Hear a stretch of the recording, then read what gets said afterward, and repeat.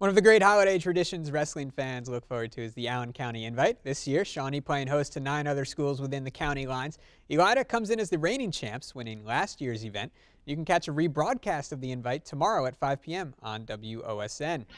Lots of medals at stake today. We start with the championship at 106. Elida's Bailey Gibson, trailing much of the match, flips it and gets the pin on Cody Kretzer. But up at 120 pounds now. That's LCC's Hunter Lucas. The takedown of Blaine Hunter, the future Maryland wrestler. Lucas wins 16-6. 170 pounds. Jefferson's Hunter Binkley, back this year after missing last season, gets the fall here for the title at 170. And 195 now. Bath Tyler Shobe continuing his great season. Near fall here, but he does get a major decision. He's the champ in 195. 220, fellow Wildcat Bo Gross in overtime gets the toes in to beat Elida's Noah Meeker. And finally the heavyweight Shawnee's Bailey Young outlasting Bluffton's Blake Sampson.